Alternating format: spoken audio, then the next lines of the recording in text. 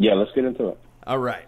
So we've got former Georgia Bulldog and Cleveland Browns wide receiver Mohamed Massaquoi. Before we talk about the upcoming football season, I want to go on and talk about you for a little bit. Is that all right? Yeah, let's get into it. All right. So let's just start off with the ATV accident and the prosthetic. Now, trying not to be disrespectful, this thing looks awesome. Like, it's if anybody wants to know more about it, there's a Players Tribune video where you explain what happened with the accident. But I want to know more about the prosthetic. Like, you lost 4 fingers, and this robotic thing allows you your hand is fully functional, right? So just thank God for technology. Not knowing what was out there, you never want to lose any body part, but in being able to have the device that I have currently, it makes it a lot easier when you have something that looks the way that it does, and it functions the way it does, and it's just amazing where technology has come thus far. So is it like it's all? I mean, you control it with like your mind, right? Like I don't know how this stuff works. So everybody's like, man, is it Iron Man? Is it Luke Skywalker? Like, is it mentally controlled? How it works is that there's sensors inside of it, and your muscles fire off electricity, not to get too scientific, whenever you're moving them. And what they do is they attach sensors to those places that have electricity going through them, and then whenever you make a gesture, your hand opens and closes. So my particular device is from a company called Touch Bionics, and what they've done is just really enable people like me just to get a lot of their function back. I have 4 moving fingers that move individually. It's all carbon fiber, so that from an eye test, it definitely passes that. So gets stopped a lot by kids and random people in the airport wanting to see it. Or I could only imagine. Touch Bionics, that in and of itself sounds like something out of like an Iron Man movie. But like if you wanted to flip somebody off, you could do that, right? Like you'd have no problem. I could. You probably wouldn't see it on camera just so it doesn't go viral, but I've done it a time or 2 before. I could imagine. All right, so we've got all of that. Let's. Hey, Chris, you want to jump in with some NFL stuff and whatnot? Yeah, we'll get talking about a few things. We want to hear some stories from you from your NFL days, your college days, and we're going to talk about the upcoming season. I never want to be disrespectful and ask somebody to tell a story about somebody else, because you have stories that are unbelievable and you got to be able to play at an amazingly high level. But you happen to play with – I'm the resident Cleveland Brown fan. I'm kind of the only one around where we live. And you're a loyal fan. Cleveland Brown fans are the most loyal fans in the world. So you had the luxury of playing with who, and I don't mean to disrespect you or anything, with, in my opinion, the greatest offensive lineman to ever play the game of football, and one of my heroes in Joe Thomas. He's kind of a crazy guy. Do you have a crazy Joe Thomas story? If you don't, it's totally fine. If you do, I would really like to hear it.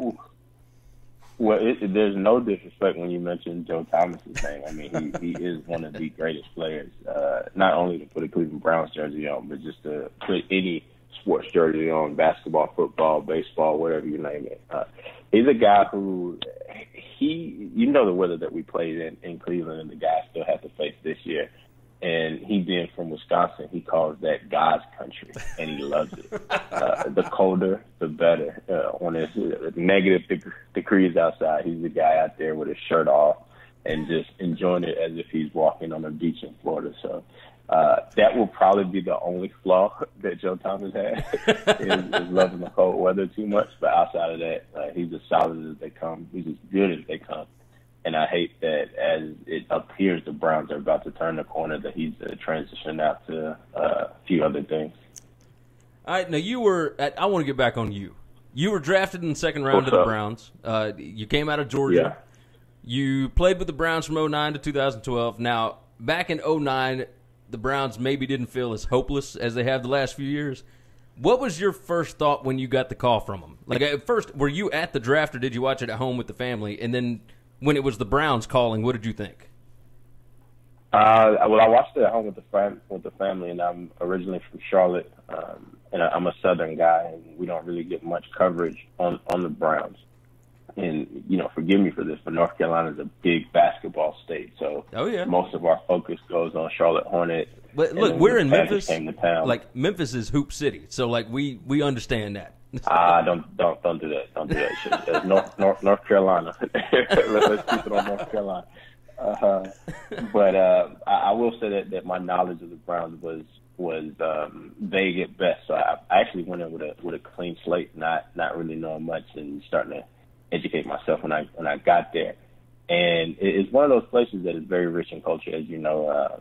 Winning tradition. It hasn't been like that in the last few years, but very, very prideful group. And I always tell people, I know when LeBron came back, it was a big deal, but if the Browns are able to make a serious run or, win a Super Bowl, then I don't know what they'll do to that place. They'll just be overjoyed. I hope the city is still standing afterwards. Oh, I could only imagine. I'll be there if that ever happens. There's no doubt in my mind. So I think you and every Browns fan from around the world will be in Cleveland. Pilgrimage back, that's right. So I want to ask you about some of your coaches that you played for. You played in college under Mark Richt, unbelievable college coach. Everybody in the country knows him.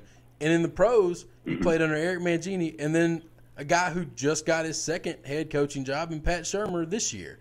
What do those guys have in common that made them, be, I guess, able to get jobs at that kind of level? And then how were they just all different?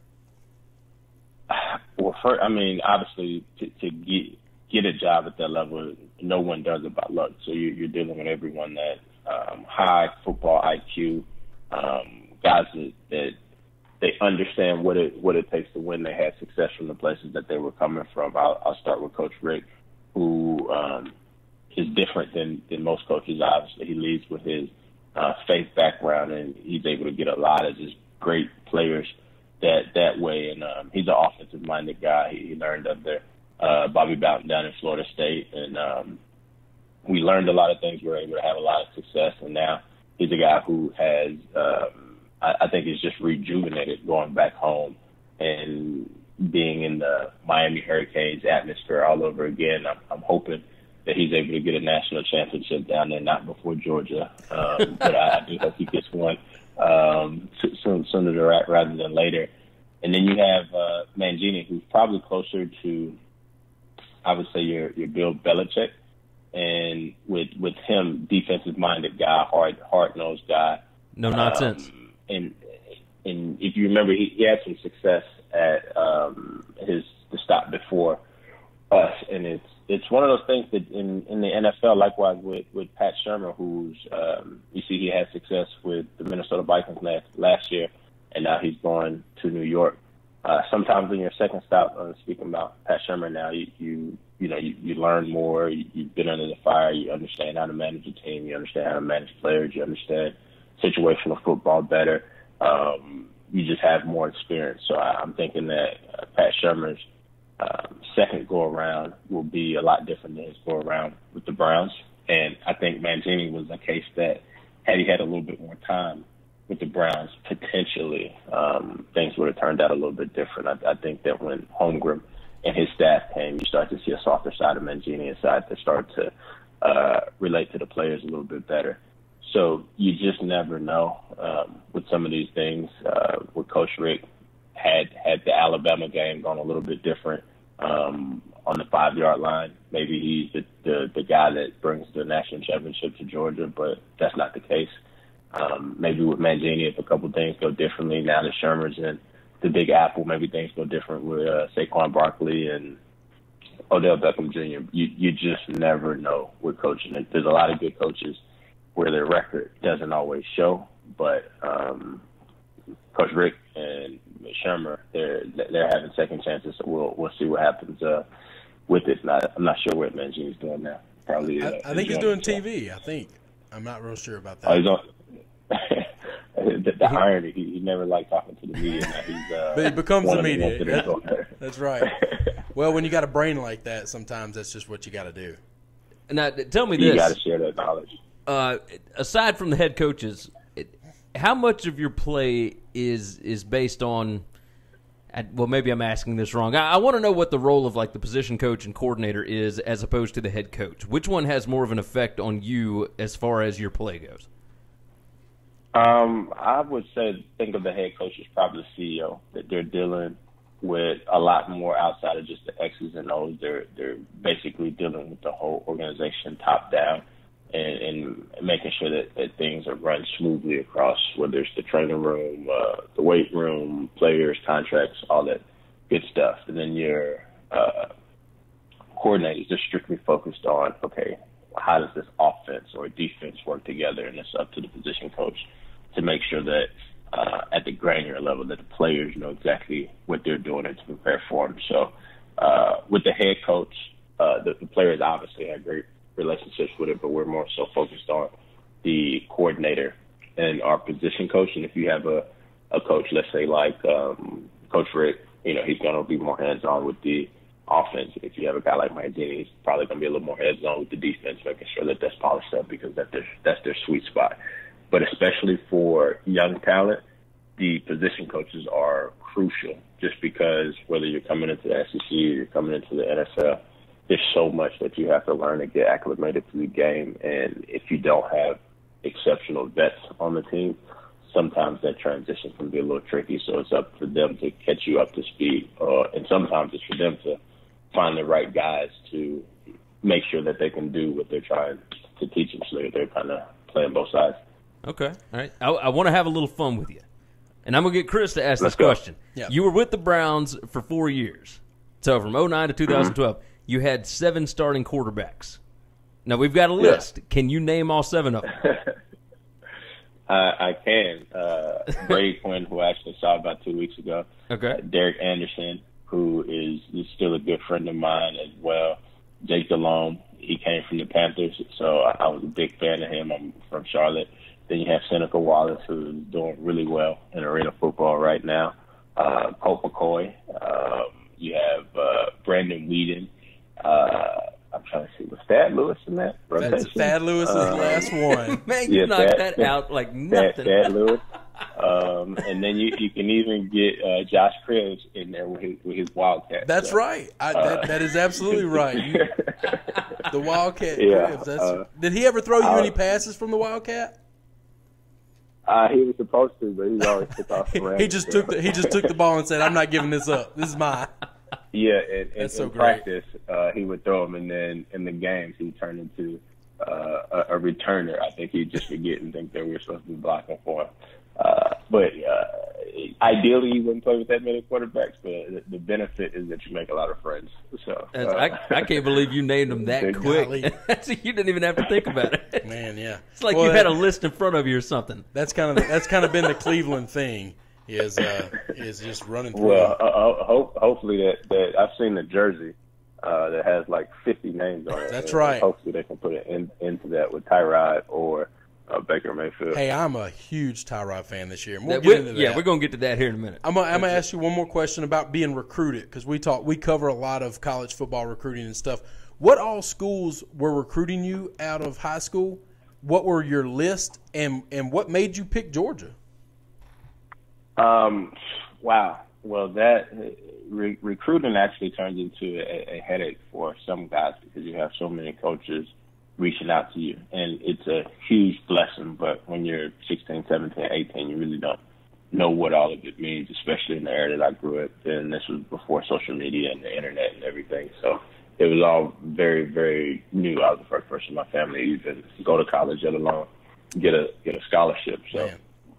I think that for me, I had the opportunity to really go anywhere that I wanted. And every week I would literally change my mind just because you see the next shiny thing. North Carolina does something, you go to North Carolina. Tennessee does something, you go to Tennessee. USC is winning games. You're like, oh, I should take a visit out there. I haven't been, but I think I'm going to commit whenever I go. And it got so overwhelming that my mom was literally like, okay, you figure it out. And whenever you're ready to make a true decision to sign on the line, then wrap me in. But my high school quarterback. So wait, your mom was not super involved in it? No, she was super involved in it, but a lot of times parents will let the kids make the decision because ultimately you're the one that has to play there. You have to do things. But I think that she knew that next week it would change. So just to let me get all the nonsense out the way, and whenever I was ready to make an adult decision to bring her back into the loop. Okay. But she went everywhere. She was almost to the call. She knew everything that was going on. But it's literally like, oh, if you go somewhere, you're like, oh, I want one of those, and you're like, yeah, okay, whatever. So that's kind of what happened until probably entering into my senior year, when I started to make more sense of the whole thing. And I actually ended up committing early, and it worked out really well. Joe Cox, my high school quarterback, we were, just going through summer workouts, and he was like, hey, I want to go for a camp down in Georgia. Will you go with me? And I was like, sure. Georgia had offered me at the time, but I didn't know much about it. I hadn't taken a visit there yet, and we went. He got a scholarship offer. He committed the next day, and he actually became the guy that started to recruit me. And at the time, I want to say Tennessee was real heavy up on the list, and I'm glad I didn't commit there. But he became the guy that made Georgia very real to me. And when I looked, it made complete sense with Fred Gibson and Reggie Brown leaving, and the success that they had up until that point. So it was a good decision in the long run. Well, Athens is a beautiful place. I've never been to a game there, but I've been on campus. Man, that place is gorgeous. You should add that to your bucket list. It's on the list. One of the best sports experiences. It's definitely on the list. Let's talk about Georgia a little bit. I've got one main thing, because I went through. I was looking at stats and whatnot, and look, your season high in receptions every season that you played was against Georgia Tech. Now, what was the reason you were used more against the Yellow Jackets? Tell me, is that a real rivalry, or is it just kind of one-sided? Like, does Georgia Tech hate Georgia more, and Georgia hates Florida or whoever, or is it like, is it real deal? I think the thing that's tough is because there's true hatred among so many teams. Like, Georgia legitimately hates Florida. Georgia legitimately hates Auburn. Georgia legitimately hates every team in the SEC. And when it comes to Georgia Tech, because we share the same state, we just don't want to lose to those guys. People have family members. They have. Did we lose him? Oh man, he was getting good. Yeah, he was getting good. Where are we at? Mohamed, you still around? Did you put us on mute? All right, so we'll pick up where you left off. You were talking about how much Georgia fans hate basically everybody, and in that state, Georgia Tech and Georgia fans are, they're in each other's family. They don't want to lose to each other. And so tell me about you and how you ended up with that many receptions every time you played them. Like, it was your season high literally every year. Yeah, what I think it is it's my birthday. My birthday's November 24th, and it always falls around Thanksgiving weekend. And I want to say it's just a good birthday gift from so Coach Richt, Mike Bobo and Matt they hooked you up. So that's probably like the only thing I can attribute it to. I like that. And that's a good birthday time. I'm a 22nd birthday for November. So. It's a good birthday. Yeah. Right around Thanksgiving. You're no, always no around better family. way to give a birthday gift other than give a receiver a whole bunch of passes. So, yeah. There you go. All right, let's talk about 2018 college football. Is there a surprise team that could pop up in the SEC this season or even in coming years? Or is this just going to be Alabama-Georgia's conference for years and years to come? Well, Georgia did it last year. I don't think anyone expected us to arrive to the party as fast as we did without a VIP pass at that. So I wouldn't put it past South Carolina. I wouldn't put it past Florida, LSU, Tennessee. These guys are recruiting the same athletes and the same type players that we are. Even when the record is bad, the players are still good. It's just some things that aren't clicking for the team as a unit. So we can't go into any game this year, whether it's Vanderbilt or Kentucky or some of the other teams that don't appear to be powerhouses. But in saying that, I fully expect us to have a rematch with Alabama again. I think I agree. I'll tell you this. We put out our SEC East previews a couple of weeks ago, and I picked Georgia to go 11-1, but I picked them to lose to South Carolina. Chris over here had them 9-3. I don't even know what he was thinking. But Come on, look, don't tell him that. Don't tell him that. Yeah. Don't tell him that. Look, 11-1, I thought was pretty reasonable, right? So last year, Georgia goes into Auburn. It was the only real hostile environment that Georgia played in. And this year, the only real hostile environment, unless you want to count Kentucky or whatever, but a hostile environment that they could lose, I thought they might get caught by South Carolina in week 2. Am I crazy for thinking that? Because Georgia fans have been all over me, telling me we're not losing to South Carolina. You know, I don't care what week it is. We got more players than they do, etc. Is 11-1 not realistic? I think it's realistic. I think that, especially when you look at South Carolina, they've been considered probably the 4th team in the East for a long time, always behind that revolving door that's Tennessee, Florida, Georgia. So I think this is their time to figure out, you know, can they emerge as one of the SEC leaders now that the uncertainty with Florida and Tennessee is up for grabs, and the timing of which they're playing Georgia when we're trying to figure it out, losing all the talent that we had last year. So I think it's a chance. Anything's a chance, but I want to say that one of the best things that probably happened for our program is the way that Auburn game happened the first time we played them, just because it was one of those things where we're riding high and we got knocked off our horse. And Kirby can always use that as a reference, and a lot of the guys that are currently there understand what it feels like to go into a place and basically, you know, get beat up. But the thing that did happen, the way that we rebounded that same team in the SEC championship, I think that's the type of performance that you can expect whenever we start to go in those hostile environments and put our best foot forward.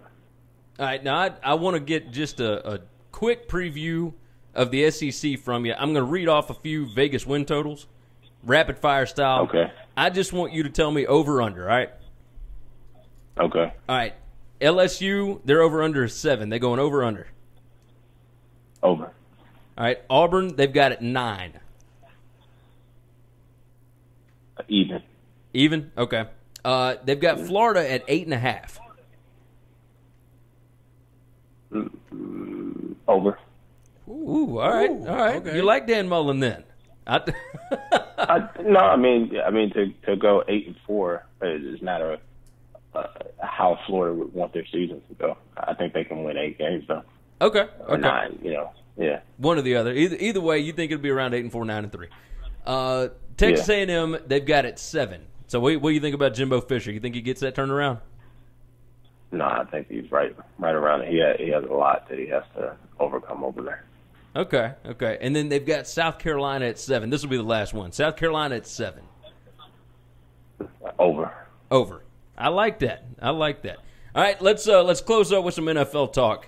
How many games do the Browns win this year? 9, at least 9. I love it. 9 wins? This is it right here. All right, now is this because of Tyrod Taylor or is this because of Baker Mayfield? I think it's because of Tyrod Taylor. I'll answer it like this. If Baker Mayfield wins the job, he's extremely special because Tyrod is a solid quarterback, and you saw what he did for Buffalo last year. He is a professional quarterback. He's a special quarterback, and Baker's going to learn a lot from him. And it's probably one of the first situations where you don't come into the season with a true quarterback controversy. I know the outside is saying, you know, can Baker win the job, but it's not as if he's unseating a guy that is, you know, up for grabs. Tyrod's had tremendous success in the last few years. Well, I mean, he got the Bills to the Tyrod's playoffs. going to do. Yeah. Excuse me? That's it. He got the Bills to the playoffs. That's a pretty big deal. he got the Bills. That is a huge deal. So Tyrod, for me, he's going to be the guy that stabilizes the franchise and gives Baker a chance just to learn what it means to be an NFL quarterback. How do you prepare? How do you present yourself? Just what this whole game is about. And I think he's going to help slow the game down for Baker. So whenever he takes the reins, which I anticipate probably next year, hopefully, you know, it's a smooth transition and it works out the best for both of them. But then you look at the pieces at receiver. I think Josh Gordon's going to come back and be the Josh Gordon that he was when he led the NFL in receiving. And you know what you're getting out of Jarvis Landry. He's a Pro Bowl type player who is going to be a great safety valve, and he's going to spring one loose every once in a while. They have Coleman on the outside, an athletic tight end who came from Coach Richt's squad down in Miami. And then then you have the two-headed monster at running back. You have Chubb, who, he can do, and Carlos Hyde, who's an Ohio State guy, which should make the fans happy up there. And on defense, I've seen clips of Denzel Ward, and he looks like he can be a huge asset at the corner position, even though he's a rookie. I think he has a very high ceiling. He's going to make a lot of good plays. And they've done a great job of building the team, not just getting random pieces that they think may fit in, but actually addressing true needs and strategically putting this thing together. For that reason, I think that 9-7 is realistic. I don't think that, they're going to be the big bully of the division, but I do think that they're going to be highly, highly competitive this year, especially whenever Josh Gordon walks back into the building and they all gel together. I wish you could see Chris's face right now. I mean, he's nodding to everything you were saying. I'm glowing right now, man. and I know that I'm the homer because I've been saying this, but I really, truly believe it. Jarvis Landry came out and told everybody, we're going to score 40 a game. Look at this offense. I like moving Joe Benina to the left tackle to take Joe Thomas's place. And that guy was a wrecking ball at guard last year. I think he can do it. So I like the line. I like everything about this team. And I do think they can be the bullies. That conference, that division doesn't scare me at all. They've been the bastard child for too long. They will not anymore. Tyrod Taylor is a professional quarterback, and I've been trying to tell people that. And also, if he wins 9 games, Baker won't start next year. They'll build a statue to Tyrod. Derek Anderson won 10 games. That's and right. They ended up somewhat dismantling that team. So I don't think that they'll do that this time around. I do think that they'll just continue to ride the momentum, whatever that is. I'm anticipating this is 9 games, and once you stabilize a franchise, then you can start to get other guys to come in. Then you can start to get the buy-in. You're not going into the season as the stepchild. You're going into the season actually playing for something. And who knows? We don't know what the Bengals are going to be. We don't know what the Ravens are going to be. They're calling for Lamar Jackson to beat out Joe Flacco, and then RG3. He's from one small sample size. He looked like he could potentially have found his way again. And their defense isn't, the Ray Lewis, Ed Reed. You just never know. So I'm hoping that. You're not hoping South Carolina sneaks up on Georgia. I hope that the Browns are able to sneak up on a lot of people early and just carry that momentum out throughout the rest of the season. All right, now we have kept you forever, so we do appreciate you hopping on. We're going to have to get you back on later on this season. That sound all right? For sure. Good luck to you guys, and we'll see how all this plays out. Absolutely. Good luck to everything you're doing too, man. Former Georgia and Cleveland Browns wide receiver Mohamed Massaquoi. You can follow him on Twitter at Iron Massaquoi. All right, buddy. We'll talk to you soon, all right? All right, you guys take it easy. All right, take care. Yeah. God, that was awesome.